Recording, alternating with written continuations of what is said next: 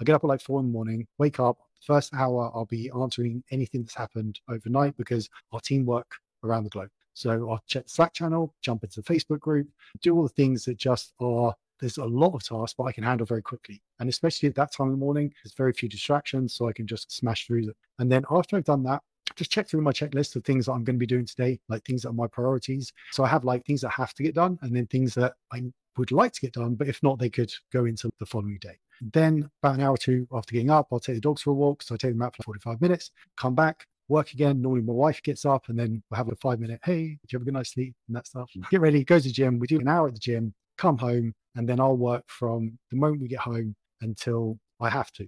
And that's some days I could finish at 6, but other days I might not finish till 8, 9, on very rare days, 10, 11. But generally that's it. And that's 7 days a week. Although we go to cinema once a week. So on a Thursday, it has to be a Thursday at like 12, 1 o'clock, we'll go to cinema.